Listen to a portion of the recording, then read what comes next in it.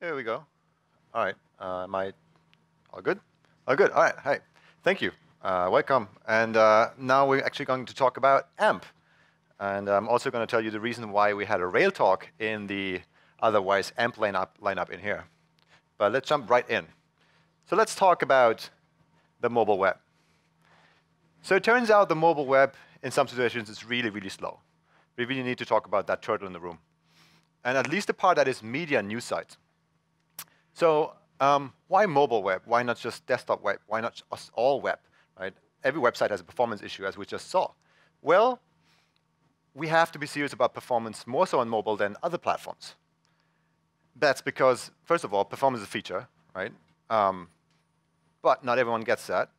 And performance is really proportional to engagement as well. So for instance, Facebook did a couple of A/B studies that showed that even if you just half the scrolling from 60 FPS on a really high-end device to 30 FPS in a news stream, the engagements that people would do on the page would actually decrease quite significantly. So it's really important to embrace that actually performance is a feature that can really have you lose money if you don't do it well. So why smartphones, right? Well, smartphones, it's important to reiterate that. If you look at a smartphone, and you look at it from a user perspective, it's amazing, right? It's new. So it's this new ecosystem that replaces my desktop computer, right? It's a new shiny. And apps on smartphones usually feel almost better because they look fresher, everything looks greater. It's this amazing new world.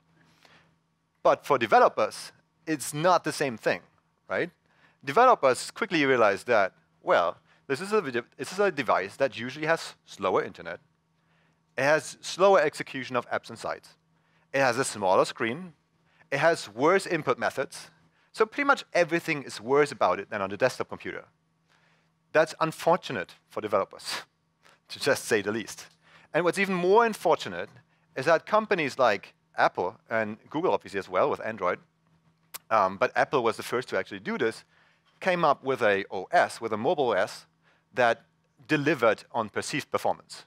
So what they did is they were hiding a lot of the problems that they actually had with the hardware in terms of animations, etc. So if you click on one app, you don't see it loading in the background, right? You see an animation spins up on a separate thread, it zooms in, and at that time, it feels almost instantaneous, where still it took a long time to load. So that was smart from Apple. It's really not great for us web developers, because then our page will feel like shit. So yes, this is pretty bad. But even worse, it is with publishing and media sites. So it's basically a turtle sitting on the turtle that makes the first turtle slower, which is really unfortunate. So why is that?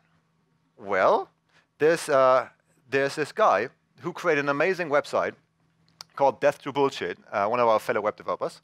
And Death Through Bullshit is obviously a fake news site, but it's a very decent example of what happens if you take a seriously pretty good example of a decent article, right, and then just add stuff to it, right?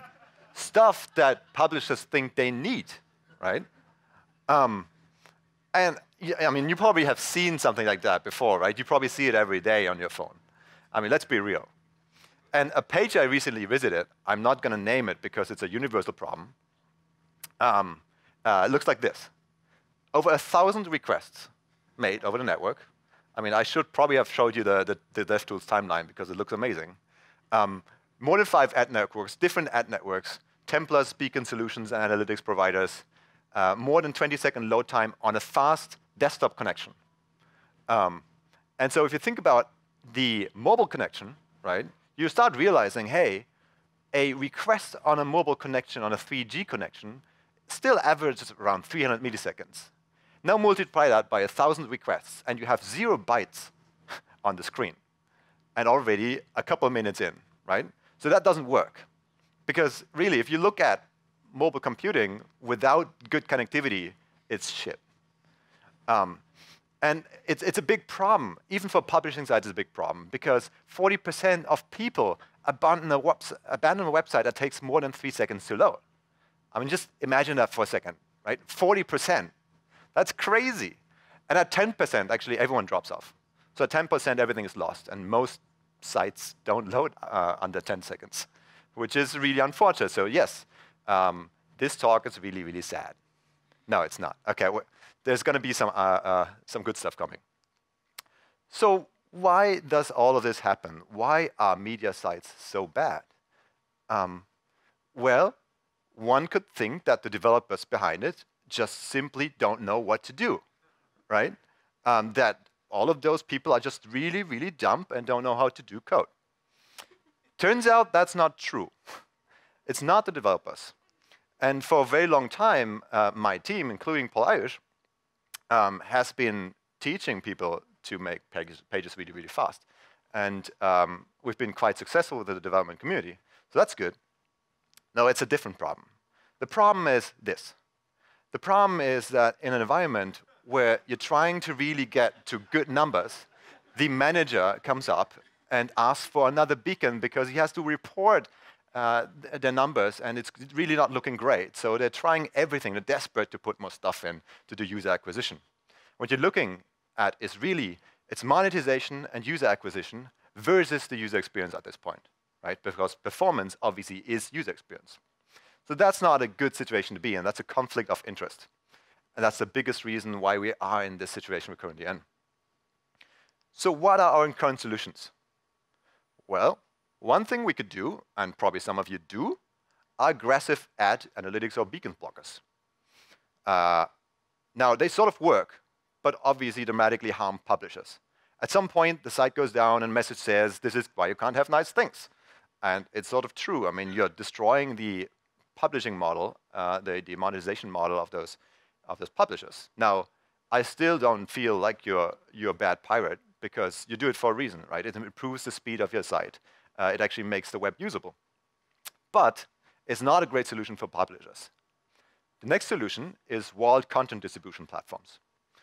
Now, those require their individual parts of platforms that have been built from scratch to drive performance, to drive the needs of publishers, but they require a contract between platform and publisher and lock you to that specific platform. Now, they partially work, but they're major hassle to maintain and don't really embrace the qualities of the web. You're basically locked into a separate ecosystem. And then number 3 is custom native apps. Now, for the publishing industries and for the e-commerce industries as well, they have proven to not work. I mean, they work maybe for the top 3 or something.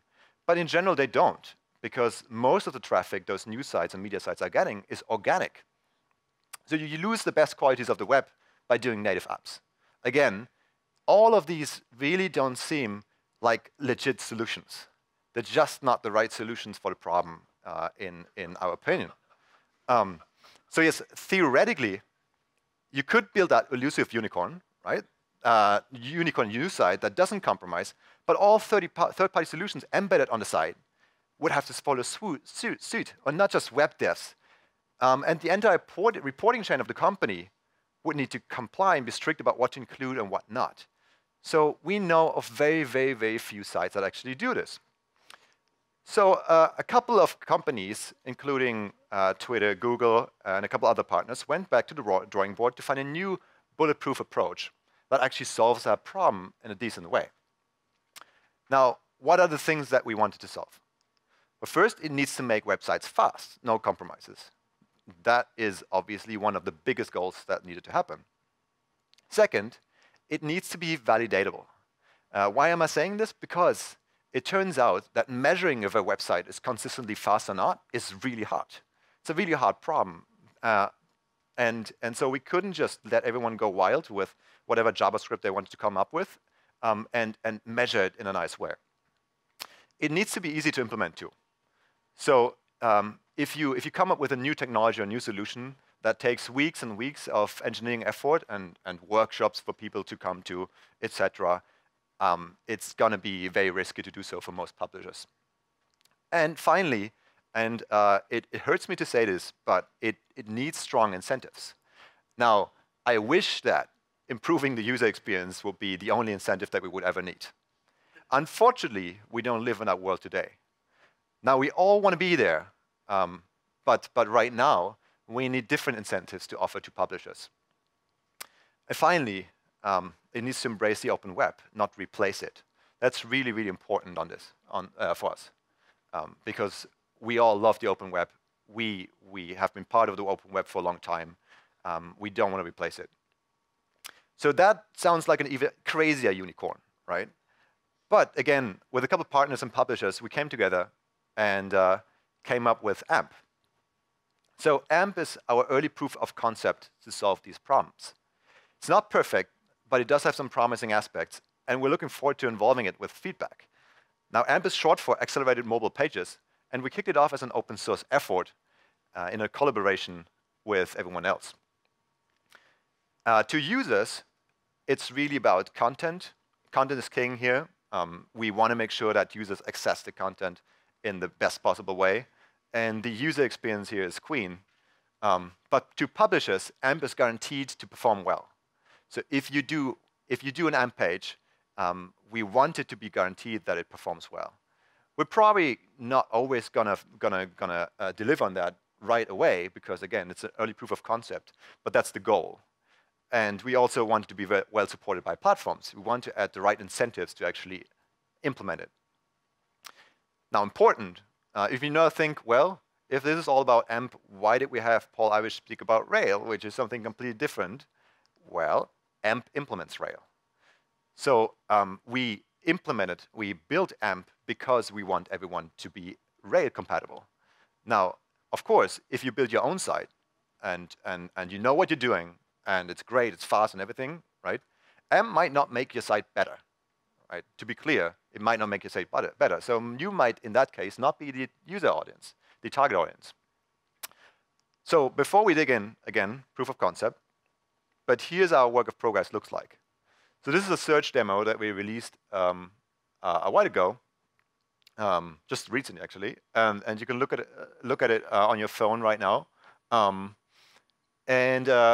As you can see, once I typed in what I want to search on Google, I see this new search carousel when I click on a couple of links, and those actually load the actual site from the remote publishing company, and it's so fast that you almost don't realize that it's loading. And that is kind of the experience that we're aiming for. That's what we want. That's what I personally want as a user. So how does it work? So AMP in action consists of 3 different parts: AMP HTML, AMP JS, and AMP CDN. AMP HTML is built on a custom set of elements, and it's the actual specification that you need to use, but it's basically HTML extended with a couple of custom properties. Those are then supercharged by the JavaScript library that is AMP JS. And then the CDN I'm going to talk about later as well. So how does a typical AMP document look like? Looks like this, and this is quite tiny, so we're just going to walk through them really quickly. First one is the doc type. So doc type, this is actually the real doc type, so you can use that Unicode in the doc type, and we'll discover that it's an AMP document. Then you use UTF-8, because if you don't UTF-8, frankly, you're probably an idiot. But so UTF-8 is just generally great. Now you can just use AMP as your normal way of writing HTML pages. That's fine. That's totally decent. But if you want to do a separate page, regular HTML version, you can do that by using linked rel canonical and just point to it. Then we use a technique to prevent flash of einstyle content to just hide the body. Now, this might evolve over time. We have a couple of counter proposals because it might look a little weird. But this is basically to prevent flash of unstyled content. Then we load the AMP.js library from the AMP CDN. And then there's time for custom styles. Those styles are limited in what you can do.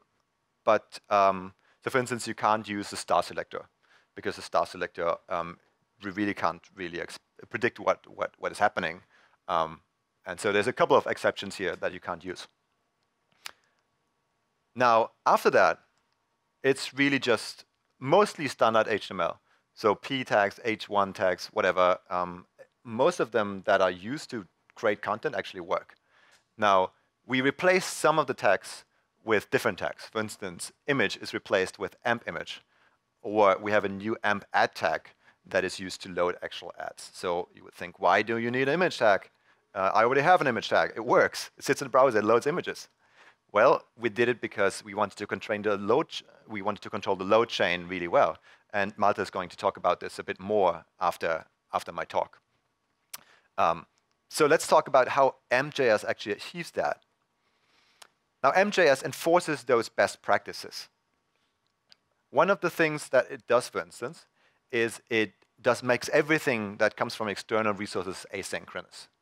So goodbye document write. There will be no script in your page that can use document write in your page context because everything is sandboxed. So there's no way for anything in the page to go and block anything in terms of rendering. So that's good. Then number 2 is DNS prefetching and pre-connect. Now, the browser obviously does some of that already, but we go further than that. Basically, when we see there's a Twitter tag in your page, and we know because we give you custom elements, right? So we scan the page initially right when we see it, and then we do pre-connects. And pre-connects look like this. So this is the actual AMP source for the AMP Twitter element. So as soon as we register the element, because it's used on the page for the first time, we do pre-connects to the actual URLs that are going to be used. So it's already fresh, and you're not suffering from a DNS lookup. When the time comes, you actually want to see the tweet. Then we also do download independent sizing. So what does that mean? It means that we always know about how big images will be on your site or videos or whatever. We know all of them have a fixed aspect ratio. So even in responsive situations, we know how it will look like.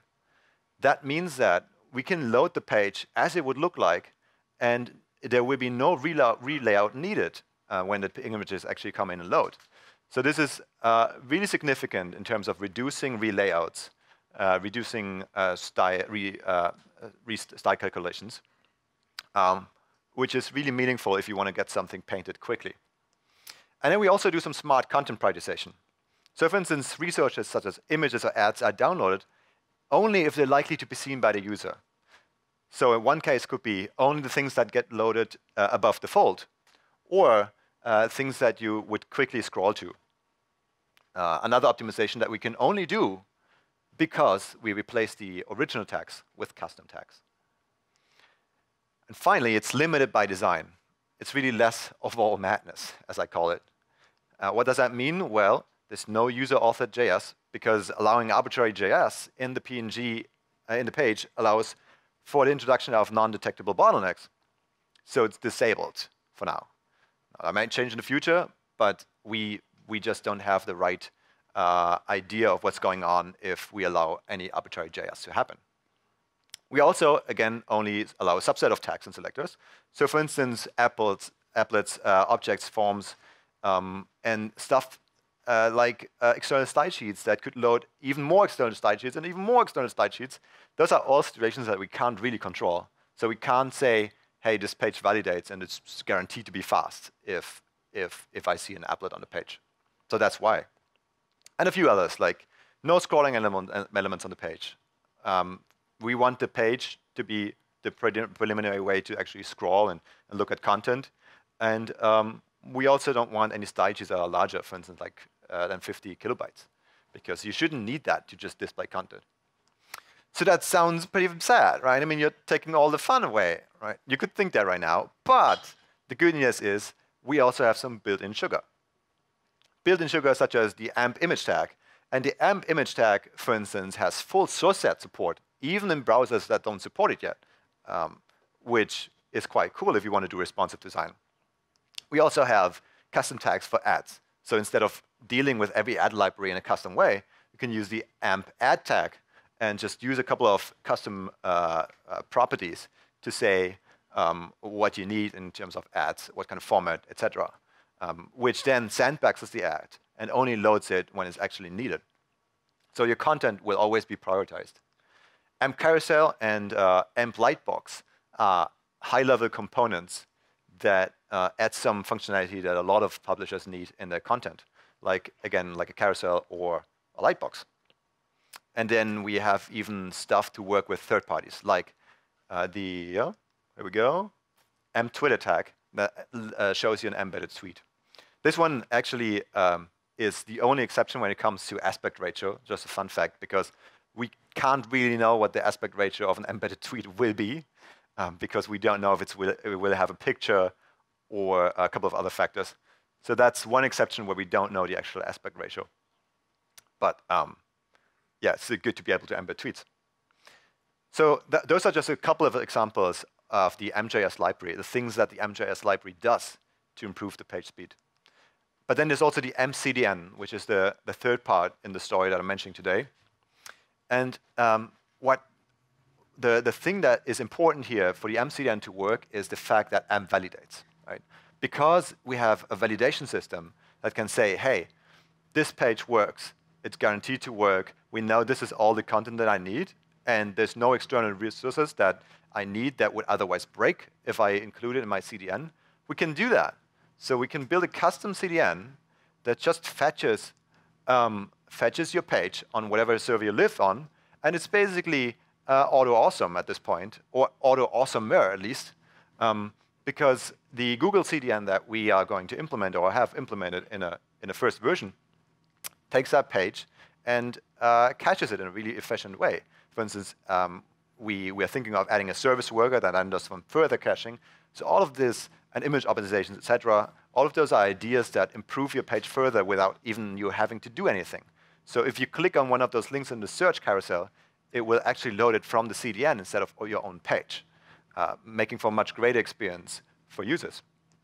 And those always work when the URL is hidden, right? So every time you're in a situation, for instance, someone clicks on a Facebook link, on a Twitter link, and so you land in a web view. At this point, it doesn't really make a difference if you load it on a different domain, because the user doesn't see the domain anyway. At this point, is a great way to actually load it from the CDN. Or you have iframes on the page. So that's another one. For instance, the search carousel actually uses iframes to do that. So what's next? Well, if you want to have a fast mobile web as much as we do, come help us. Really, as I said, this is a proof of concept. We're nowhere near finished. We know that some of this might come as controversial, or you might have a lot of questions about it, which is why we have a lengthy Q&A session afterwards. But it's really a work in process. We want to stress that. We all want to do the right thing. We all want to improve the performance of the web at large. And we think AMP is a decent way to get there. And we love all your feedback that you have. And finally, we're all in this together, right? It only works if all the platforms participate, all the CMSs, analytics, publishers, platforms, developers, CDNs of the world. And that includes all of you web developers. So the bottom of it is, if you got an AMP displaying third-party web content, try to prefer AMP, because it's just automatically guaranteed to work. And if you're a web developer looking to share fast content, use AMP to make mobile platform experience faster. And in the right environment, even a turtle can be fast. Thank you.